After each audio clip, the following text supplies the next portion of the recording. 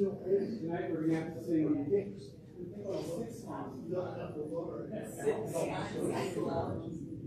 And your art's going to play really loud. No, I don't. And the softer I play, the softer you sing. Well, yeah.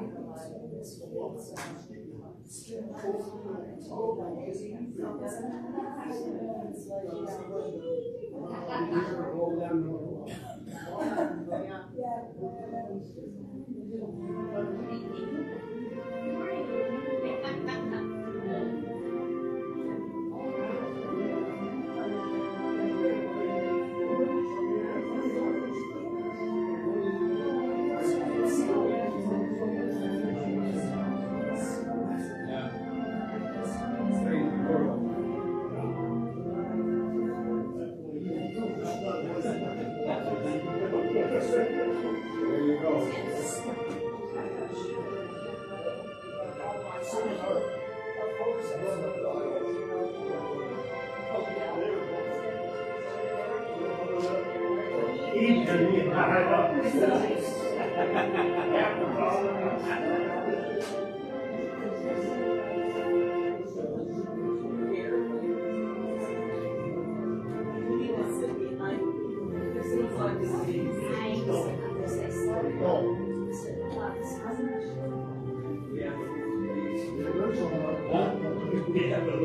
Just a little. Keep an eye on me, okay? I'll try to be here.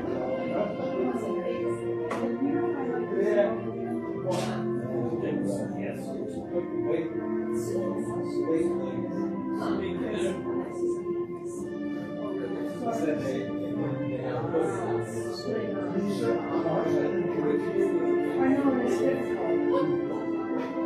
So why don't you get high enough it doesn't matter.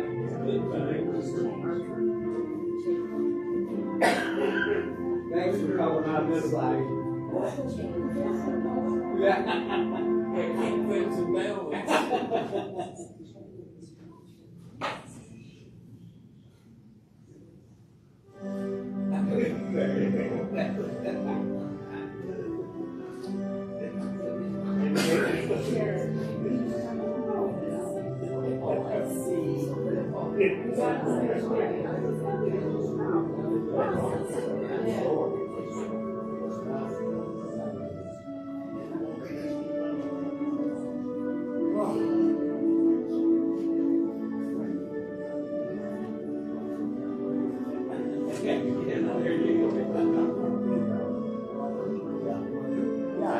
That's just Charlie, isn't it? Right?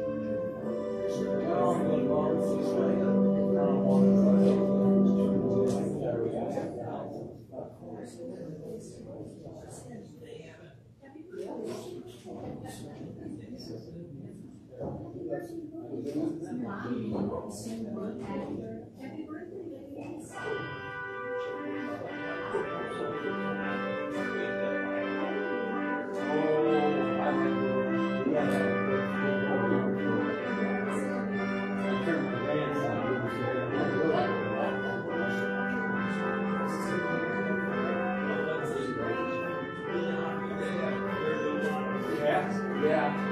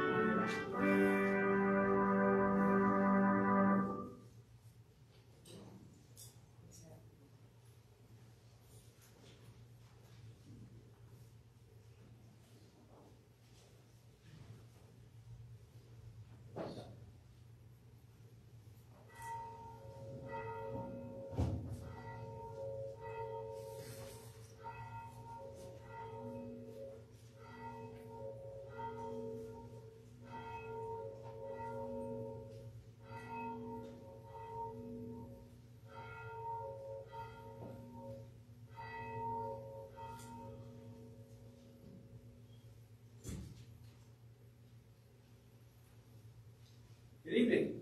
Good evening. Welcome to worship on this festival of Thanksgiving. And tonight you have a special order of service before you. It's printed entirely in the service folder. And we'll begin with the opening sentences from Psalm 105. Please rise.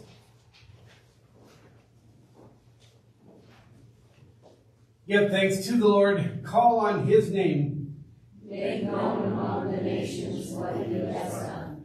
Sing to him, sing praise to him. Tell of all his wonderful acts. Glory in his holy name. Let the hearts of those who seek the Lord rejoice. Look to the Lord and his strength.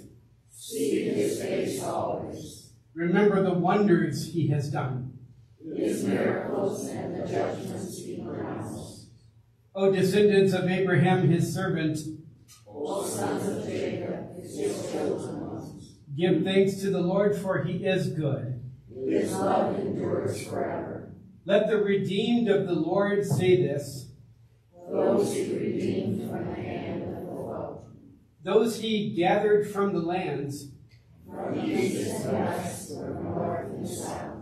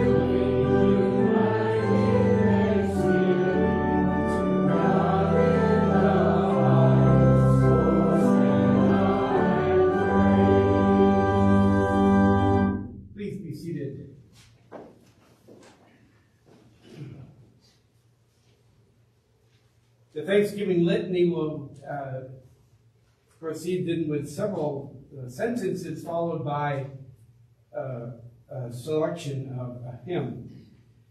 We begin. We give you our thanks and praise, O gracious God, that you have led us to know ourselves for what we really are. And therefore we say, be merciful to me, a sinner.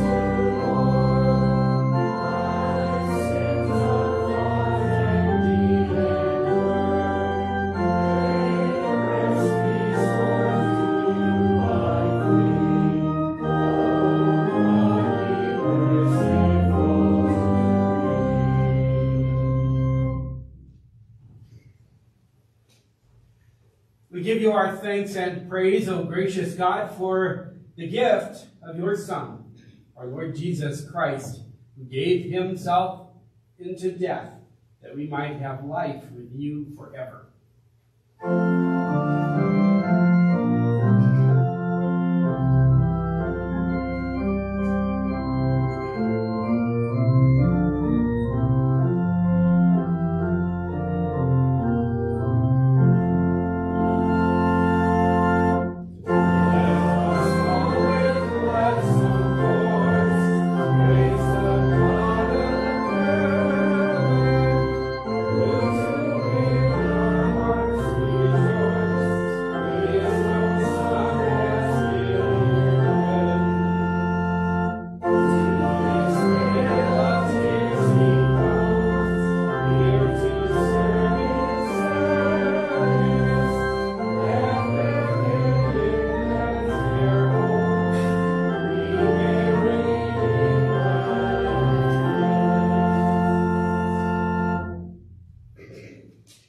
Give you our thanks and praise, O gracious Lord, for the gift of your word, in which we have found peace, comfort, conviction, assurance, and hope.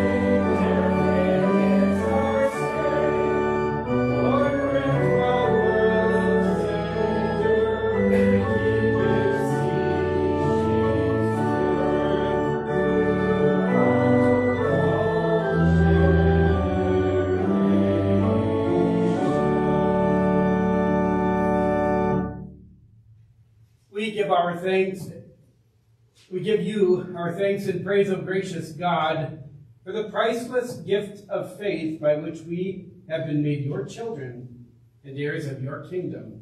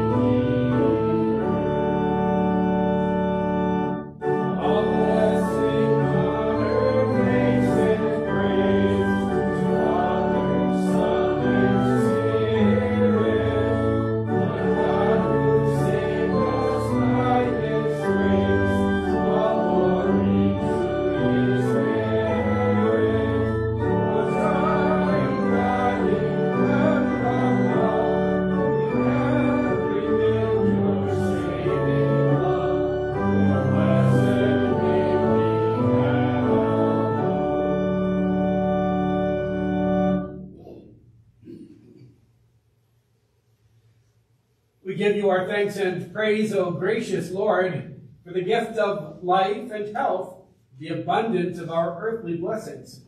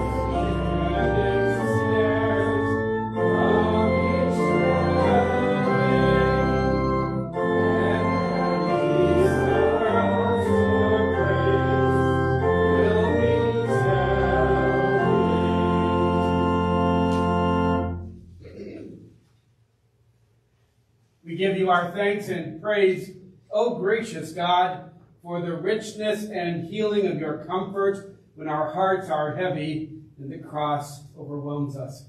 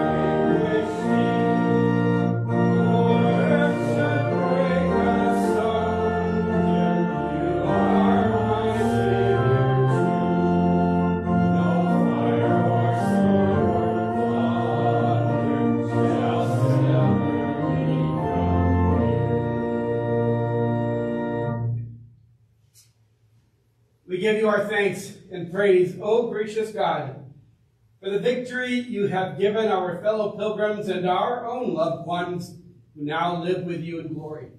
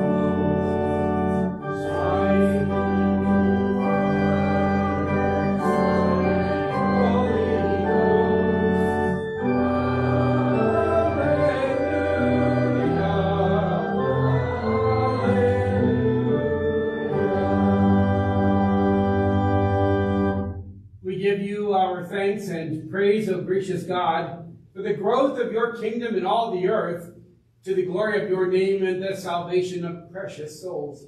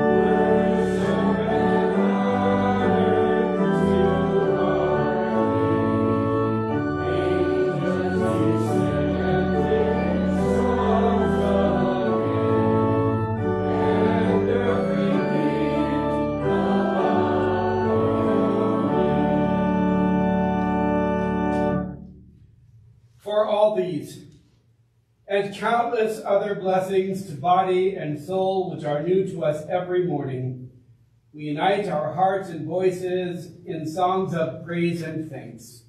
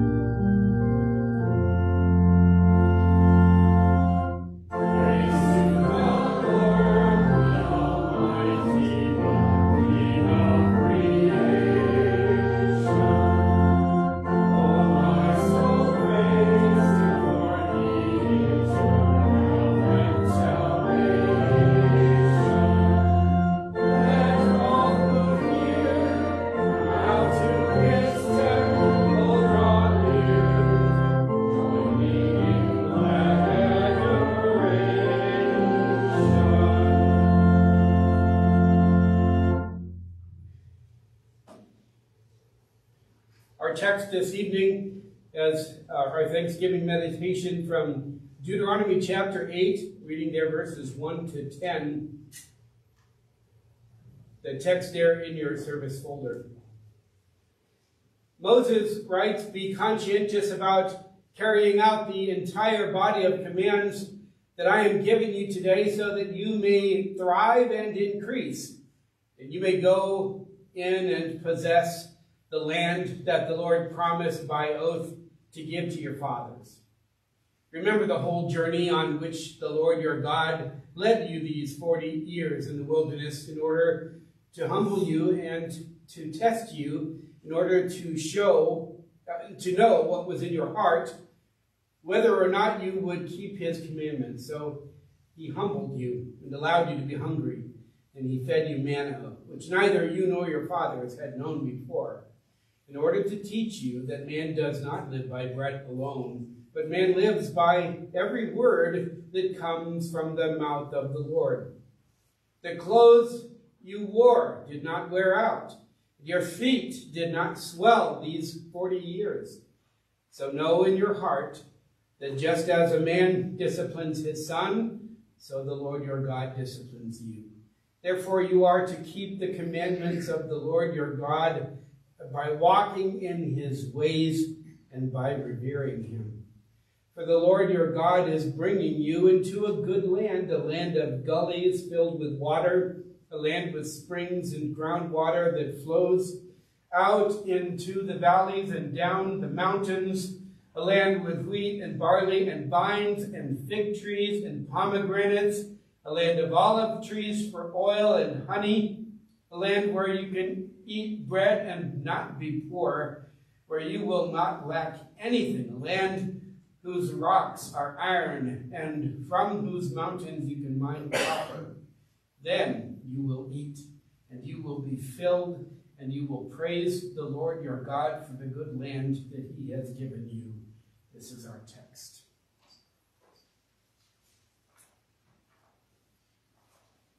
Dear fellow believers, oh, give thanks unto the Lord, for he is good. His mercy endures forever. And we pray this with nearly every meal that we take. These words have been used since the time of David to remember the blessings of our Lord. Now, history doesn't tell us this, but maybe these words might have been used at the first Thanksgiving meal of 1621, when the Pilgrims and the Indians gathered together to share the blessings of a bountiful harvest. Luther taught it to his people, taught them this passage in 1529 when he was preparing his small catechism, a book we still use today. Some of us more than others. And we might assume our ancestors used these words to thank God during the Ente-Dankfest, or the harvest home festivals of a century or more ago. They were common. Now I use these words today as our theme because I expect that maybe they're going to be repeated in your homes tomorrow when you celebrate a Thanksgiving meal with you and your loved ones. And as you pray those words, I hope you'll remember the words of this text this evening. The words that Moses spoke to the children of Israel just as they were about to take possession of the land that God promised them. Give thanks unto the Lord for the trials which he strengthens us, and for the blessings that he provides to us. It's true, isn't it, that God strengthens us through tough times? Luther once wrote, "We never know our own hearts which are ever open to God, more certainly than when we are tempted in poverty or other sorrows." God says it in verse 5 of our text. He meant to know what was in the hearts of his Israelites. We know that God was preparing the people, and during those 40 years of wandering, that wasn't just wasted time for the Father. He knew, and so do we, what he was preparing them for. Of course, we have the luxury of a 30,000-foot view. It wasn't just the new neighborhood they were moving into. God was preparing them for a whole lot more. This was the nation through which the Savior was coming. These people, so used to being slaves after 400 years of it, needed to see themselves as something else. Needed to see themselves as God's chosen people, that they might stand apart from the other nations, because they were now a special people. Moses writes, "So know in your heart that just as a man disciplines his son, so the Lord your God disciplines you." And God's discipline might have seemed harsh at the time. 40 years wandering in the desert. But it had a higher purpose. It wasn't easy for the Israelites, and it isn't easy for us either, is it? It's not easy for us when we succumb to God's discipline. We don't have the 30,000-foot view either. We don't know what we're in the midst of sometimes. This is how God trains us. In Proverbs chapter 22, it's a verse we know often. We take comfort in it as parents, but apply it to yourselves, dear children. Train a child in the way he should go, and when he is old, he will not turn from it. Look how God applied that wisdom to the children of Israel. Nahum wrote about Nineveh. "The Lord is slow to anger and great in power. The Lord will not leave the guilty unpunished. His way is in the whirlwind and the storm. The clouds are the dust of his feet." His way is in the whirlwind and the storm. For the Ninevites, that was going to mean their destruction, because they were a wicked people. For the Israelites, it meant that God was going to make use of whirlwinds and storms. Not just the storms that blew around them in the desert. There were some of those, no doubt. But the ones that dotted the landscapes of their lives. There were very real physical hardships. They got hungry and they got thirsty as they traveled through the desert wilderness.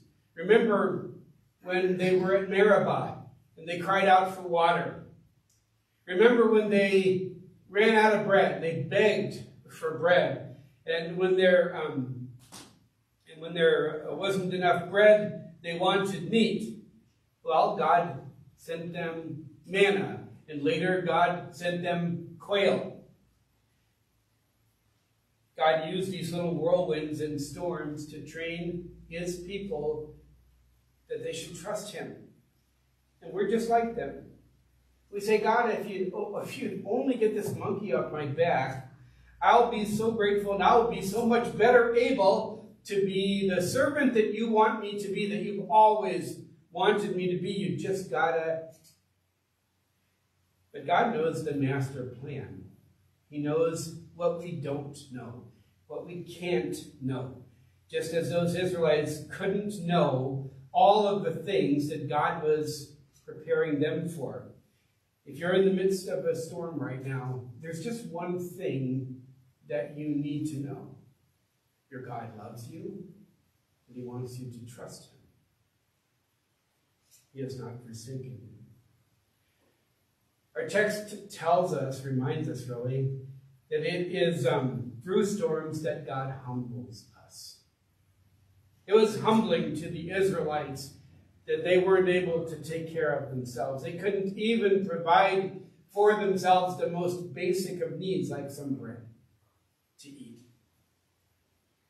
God provided manna because there wasn't anything else to eat. Moses wrote, it was something that you nor your fathers had ever seen.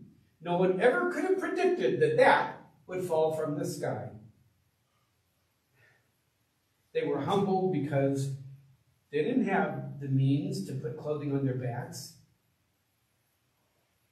But Moses says your clothes didn't wear out. You didn't wear the latest fashions every year. Who even knew what they were? But your clothes didn't wear out. And something else, your feet didn't swell. You walked all day long. Your feet didn't swell. In 40 years, they didn't swell. The Israelites were humbled through the storms. What about you and me? Where do you end up after a setback? Too many bills, not enough cash, your career off track, your health not doing so well? Is your heart sinking? James wrote, humble yourselves before the Lord, and he will lift you up. As a father leads his child, God led the Israelites by the hand for 40 years, and they learned to depend on his grace. God kept showing them that he would continue to provide for their bodily needs, whatever they happened to be. They recognized that if it weren't for his hand in their lives would have ended long ago. They would not have survived as a nation if it had not been for God and what he gave them. And they knew that their lives were in God's hands. But God wanted them to depend on him for much more than just their bodily needs. Their spiritual lives were in his hands too. And the Israelites learned to depend on his grace there as well. Moses writes, be conscientious about carrying out the entire body of commands that I am giving you today, so that you may thrive and thrive and increase, and you may go in and possess the land that the Lord promised by oath to give to your fathers. God wanted them to obey all his commands, all of them. He wanted them to confess their sins. He wanted them to make atonement for their sins. He wanted them to know that they were forgiven for their sins. He wanted them to remember his promise, not just to inherit the land that they were about to take possession of, but the promise that was part of the fabric that made them Jewish. The promise that was through Adam and Noah and Abraham and Israel, the promise of a Savior from sin. And that promise had been made known to no other people like it had been made known to the Israelites. It was for all people. But they were the caretakers of that promise. To them, the promise had to be something much more. It is the same promise that we have today, fulfilled for us in the person of Jesus Christ. The Israelites learned to depend on God's grace for their spiritual needs too. And so David wrote, "Oh, give thanks unto the Lord, for he is good, his mercy endures forever." As they gave thanks for the trials that made them stronger, they also gave thanks for the blessings, and so do we. Look at what they were about to receive. Verses 7 to 9, "For the Lord your God is bringing you into a good land, a land of gullies filled with water, a land with springs and groundwater that flows out into the valleys and down the mountains, a land with wheat and barley and vines and fig trees and pomegranates, a land of olive trees for oil and honey, a land where you can eat bread and not be poor, where you will not lack anything, a land whose rocks are iron and from whose mountains you can mine copper." Well watered, what a blessing after 40 years of the desert. Good farmland, big difference from where they have been tromping around. Unproductive desert soil, right? Mineral-rich land, which would provide everything that they would need for all of life's daily needs, everything they could want and more. You drawing any comparisons here? We live in a good land. We do.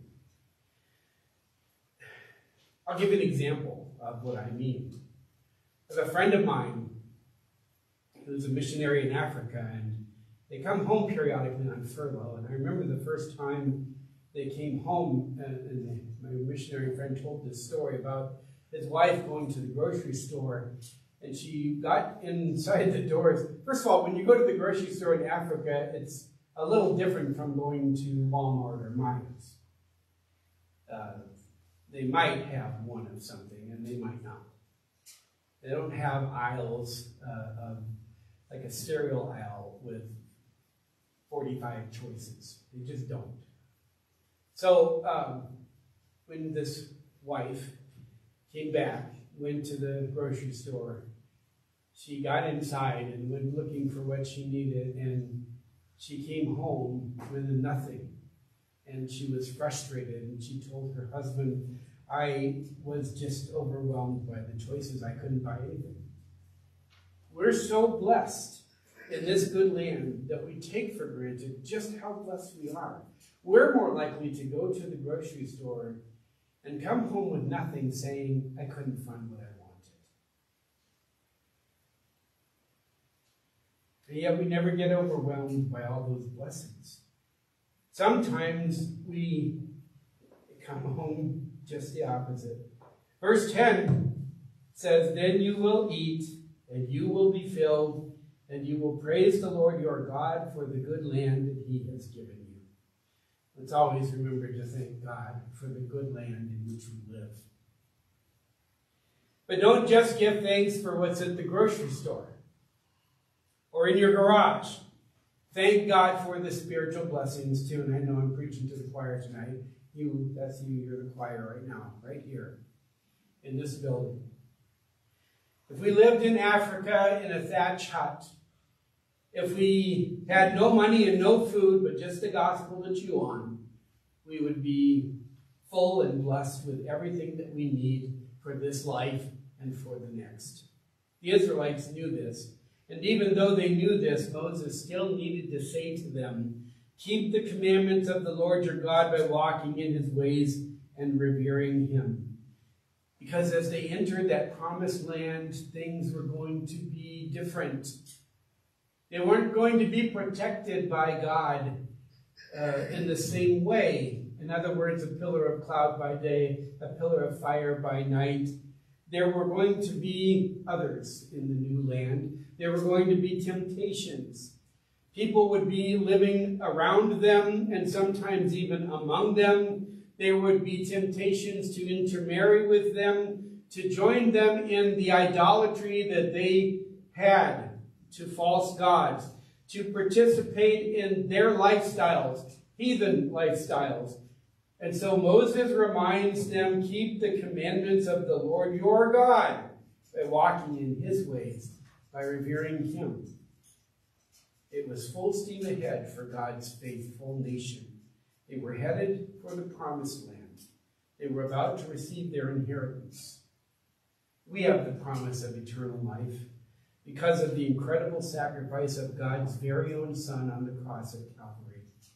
His death for our lives, his righteousness for our shame, his gift of grace through faith freely given, and our eternal reward, heaven everlasting.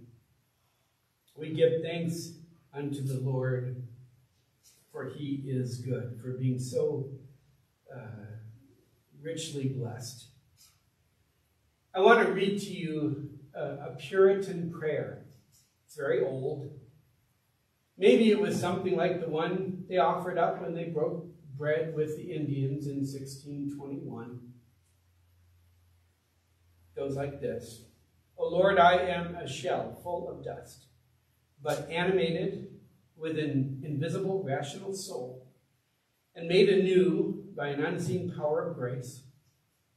Yet I am no rare object of valuable price, but one that has nothing and is nothing. Although chosen of thee from eternity, given to Christ and born again, I am deeply convinced of the evil and misery of a sinful state, of the vanity of creatures, but also of the sufficiency of Christ. When thou wouldst guide me, I control myself. When thou wouldst be sovereign, I rule myself. When thou wouldst take care of me, I suffice myself. When I should depend on thy providings, I supply myself. When I should submit to thy providence, I follow my will. When I should study, love, honor, trust thee, I serve myself. I fault and correct thy laws to suit myself. Instead of thee, I look to man's approbation, and am by nature an idolater. Lord, it is my chief design to bring my heart back to thee. Convince me that I cannot by my own God, be my own God, make myself happy, nor my own Christ to restore my joy, nor my own Spirit to teach, guide, and rule me. Then take me to the cross and leave me there. As you sit down to your Thanksgiving meal tomorrow, I know you won't forget to return and to give thanks for the meal and for every other blessing that you have received this year. Remember too Moses and the Israelites in this text. And give thanks unto the Lord for the trials by which he strengthens us and for the blessings that he provides for us. Amen. May the peace of God, which passes all understanding, keep your hearts and your minds through faith in Christ Jesus. Amen. We ask our ushers to come forward as we gather our gifts for the Lord's work.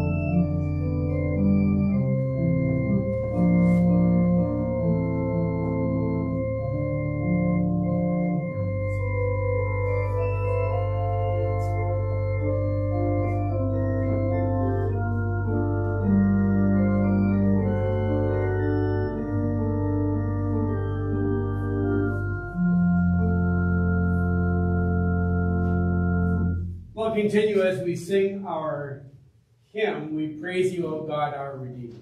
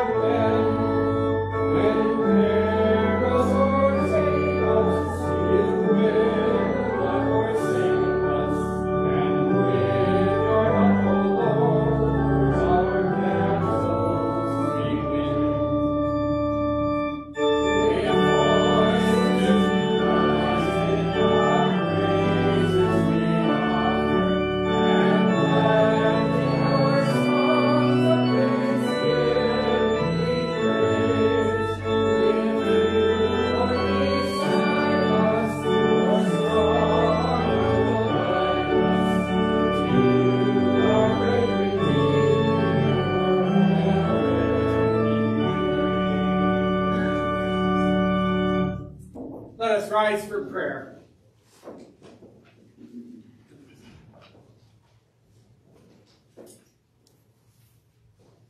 Give thanks to the Lord for who is good. God's love is everlasting. Come, let us praise God joyfully. And let us come to God with thanksgiving. For the good world, for things great and small, beautiful and awesome, for seen and unseen splendors. We thank you, O God. For human life, for talking and moving and thinking together, for common hopes and hardships shared from birth until our dying. We thank you, O God. For work to do and strength to work, for the comradeship of labor, for exchanges of good humor and encouragement. We thank you, O God. For marriage, for the mystery and joy of flesh made one, for mutual forgiveness and burdens shared, for secrets kept in love. We thank you, O God. For family, for living together and eating together, for family amusements and family pleasures. We thank you, O God. For children, for their energy and curiosity, for their brave play and startling frankness, for their sudden sympathies. We thank you, O God. For the young, for their high hopes, for their candid criticism, for their search for freedom. We thank you, O God. For growing up and growing old, for wisdom deepened by experience, for rest and leisure, for time made precious by its passing. We thank you, O God. For your help in times of doubt and sorrow, for healing our diseases, for preserving us in temptation and danger. We thank you, O God. For the church into which we have been called, for the good news we receive by word and sacrament, for our life together in the Lord. We praise you, O God. For your Holy Spirit, who guides our steps and brings us gifts of faith and love, who prays in us and prompts our grateful worship. We praise you, O God. Above all, O God, for your Son, Jesus Christ, who lived and died and lives again for our salvation, for our hope in him, and for the joy of serving him. We thank and praise you, eternal God, for all your goodness to us. Give thanks to the Lord, who is good. God's love is everlasting. Amen. Our Father, who art in heaven, hallowed be thy name. Thy kingdom come, thy will be done on earth as it is in heaven.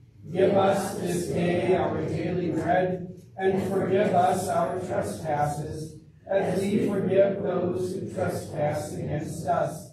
And lead us not into temptation, but deliver us from evil.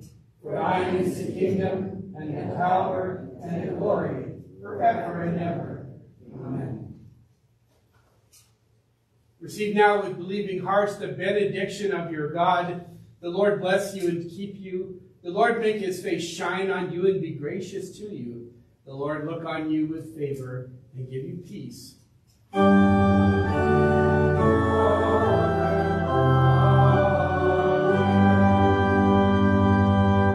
We'll remain standing for our final hymn.